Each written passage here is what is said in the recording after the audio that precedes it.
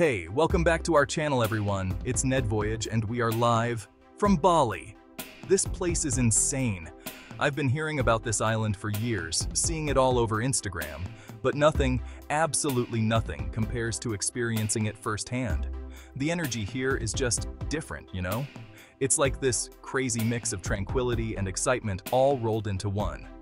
Over the next few days, I'm going to be taking you guys with me as we explore everything Bali has to offer. We're talking ancient temples, hidden waterfalls, epic sunsets, and maybe even some monkey business along the way. So buckle up, smash that like button, and let's get this adventure started.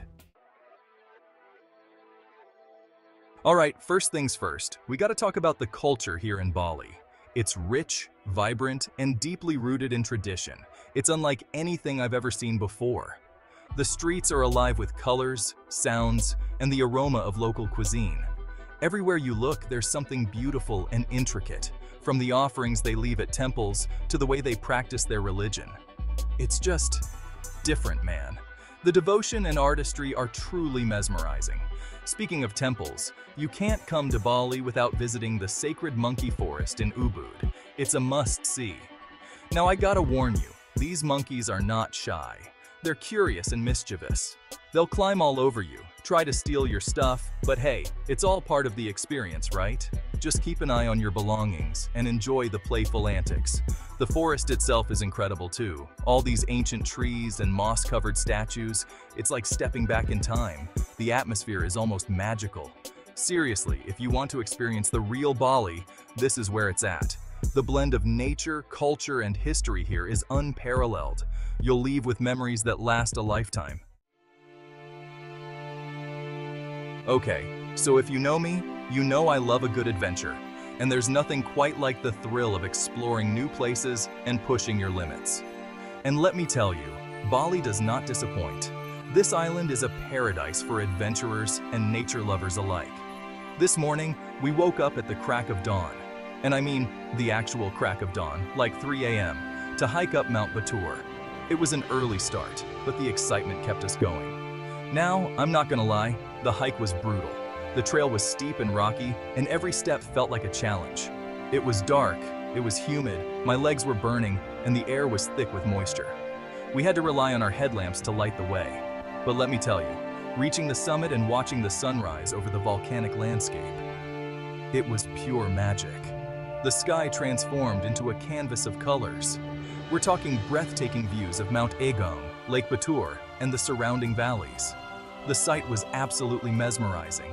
The whole island was bathed in this golden light, making everything look surreal and otherworldly. It was like stepping into a dream. It was one of those moments where you just have to stop and appreciate the beauty of this planet. You feel a deep connection with nature. So yeah, if you're up for a challenge, add Mount Batur to your list.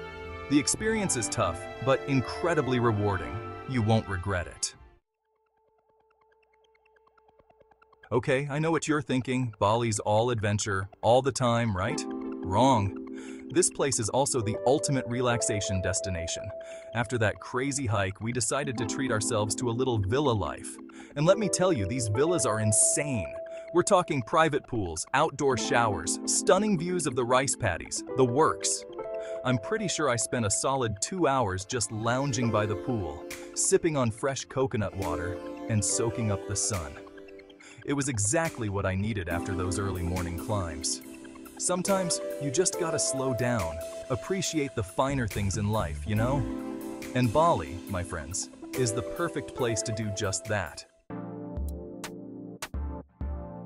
Chapter 4. Alright, let's talk about the food, because let's be real, food is life, and the food in Bali is next level. We're talking fresh, flavorful, and so cheap. My personal favorite? Nasi goreng. It's this incredible fried rice dish with veggies, chicken, a fried egg on top. So good. And then there's babi guling, which is basically Balinese roast pork, and it is just melt-in-your-mouth delicious. But honestly, you can't go wrong with any of the food here. Whether you're grabbing street food from a local vendor or hitting up a fancy restaurant, your taste buds are in for a real treat. Chapter 5. So, One of the things that surprised me most about Bali was the underwater world. I mean, I knew there were beaches, but I had no idea the snorkeling and diving here would be this incredible. We took a boat trip over to Nusa Penida, which is this island just off the coast of Bali, and it was like stepping into a National Geographic documentary. We're talking crystal clear water, colorful coral reefs, and fish everywhere. And the coolest part? We got to swim with manta rays. These majestic creatures just gliding through the water. It was an experience I'll never forget.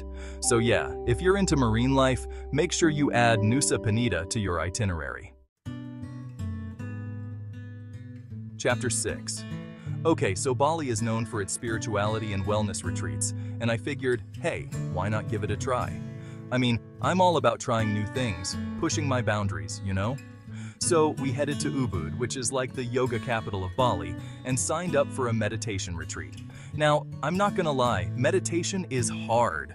All that sitting still, clearing your mind, it's not as easy as it looks. I'm pretty sure I fell asleep at one point. But hey, I tried, right? And even though I'm not sure I achieved total zen, I definitely felt more relaxed and centered afterwards. So yeah, if you're looking for a little inner peace, Bali's got you covered. Chapter 7. Hidden waterfalls and two-wheeled adventures. One of the best decisions I made in Bali, renting a motorbike. It gave me the freedom to explore at my own pace, to take the road less traveled, and to discover places that are off the beaten path. Seriously, if you want to experience the real Bali, get out of the tourist zones and explore the countryside. The landscapes are breathtaking, with lush green fields, winding roads, and the occasional glimpse of the ocean. We hopped on our bikes and just started driving. No plan, no destination. Just the open road and the wind in our hair. It was liberating, a true sense of adventure. We stumbled across these hidden waterfalls, tucked away in the most unexpected places. The sound of the water crashing down was like music to our ears. Ancient temples hidden in the jungle, shrouded in mystery and history. Each one had its own story to tell, and we felt like explorers uncovering secrets of the past. And these tiny villages where life seemed to move at a different pace.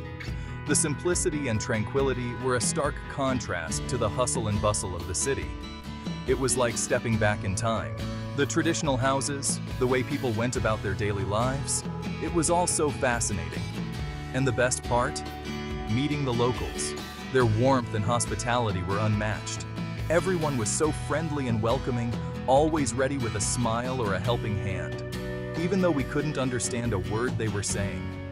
The language barrier didn't matter. The connection was genuine and heartfelt. It was a side of Bali you just don't experience from the back of a taxi.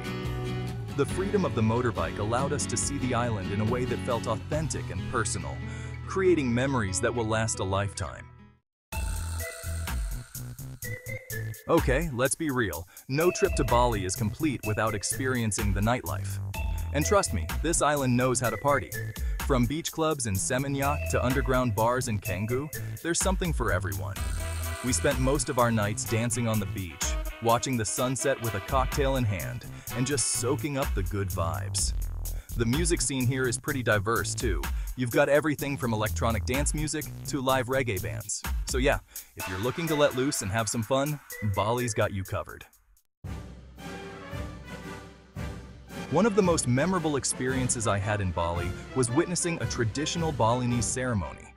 We stumbled across this procession in Ubud with people dressed in these elaborate costumes, playing traditional music and carrying offerings to the temple.